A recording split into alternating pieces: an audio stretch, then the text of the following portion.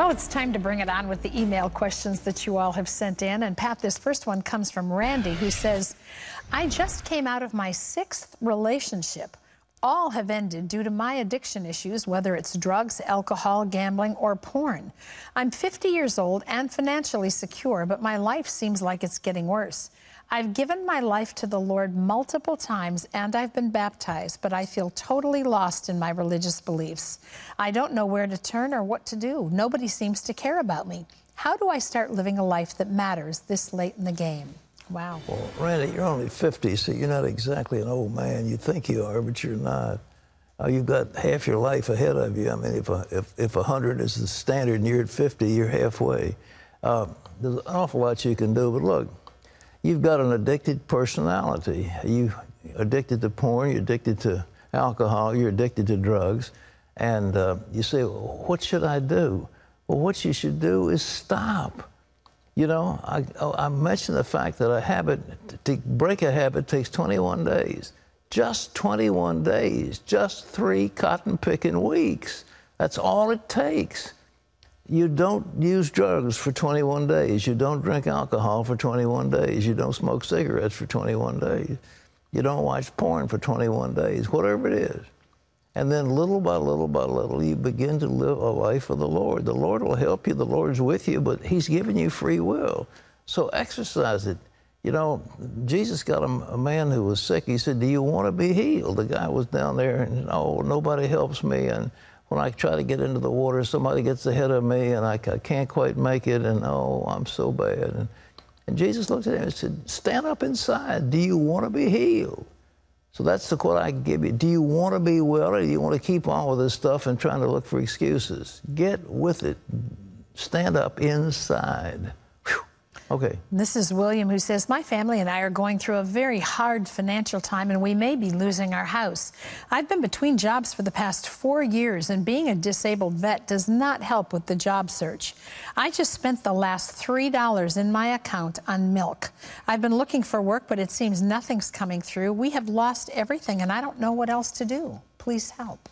I don't know enough about you, but I do know there are people that will help. And disabled American veterans, there are agencies set up especially to help you. And you need help. If you were wounded in battle, the country owes you something besides putting you out on the street. So I know the Veterans Administration is dysfunctional, but nevertheless, there are agencies that can help you. And you need to go immediately and ask for some kind of help. That they will help you. There are people that will help you. The next thing you're looking for work, but what do? You may need job retraining. You may not have a skill that is marketable. There's so many jobs out there right now, jobs that need to get filled. And you can start, if you have to, flipping burgers, but you can find out something else. So there is work, and you need to go look for it, and you need to get maybe a training program where you have additional skills. Okay. Okay, this is Angel Pat, who says, Dear Pat, with all the problems facing the world today and even those facing our own country, I would like to know if the United States was attacked by an organization like ISIS, would it be wrong for Christians to take up arms and fight against them?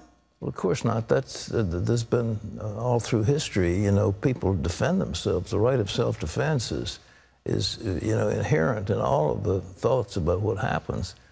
The Bible says you shall not commit murder, but action in war as part of an armed forces. And if the nation is attacked by a radical group, is it wrong to take up arms to fight against them? Of course not. I mean, you know, and the Bible says that those that wield the sword wield it not in vain because they're ministers of God. So, you know, the Bible understands that there are armed forces, people in the armed forces who are doing God's work. Okay, this is a viewer who says, my husband is currently not able to attend church with me and our children due to his current job. I've tried to make friends at a church for the past year, but I always feel like certain women that I've met try to avoid me. I'm not obnoxious. I just want to say hello or possibly strike up a conversation. I can't help but think there's something wrong with me. I've wrestled with this my entire life. Even the pastor's wife and other ladies in leadership just seem like they don't like me. I don't know why.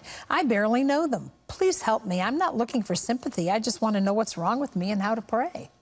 Tell you what, start looking at Jesus. Start looking at Jesus and say, I want to please the Lord. I want to be like Jesus. But, you know, I've run into people, and there's one guy I can think of particularly, and every time you got around him, you had a desire to kick him. I mean, there was something about these people that they just draw negative, and you're thinking negative thoughts. So start thinking positive thoughts, and just start thinking love. I love you. I'm here with love. I'm love in my heart, and I love you. Instead of worrying about the fact that they don't like you, that you're pariah. If you have love and you just radiate joy, people will be drawn to you. But there's apparently some negativity, and you're thinking negative thoughts. I know this sounds like psychobabble, but nevertheless, that's the truth.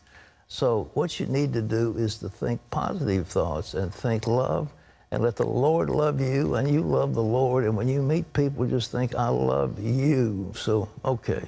So, good answer. So we love each other. Yeah. Yeah, it's, you know, really, you're right. You're battling thoughts about yourself that are within you that you need healing for. You project negativity, you're going to drive people away. And there's something about people that think negative thoughts that drives people away. So think positive thoughts. Just think, oh, every time, I love them, I love them, I love them. I'm going to be some way to help them. How can I help them? How can I serve? And watch what happens. There's always room for somebody who wants to serve. Yeah. Okay. Well, that's all the time we have for Bring It On today, but we'll answer more of your questions next time.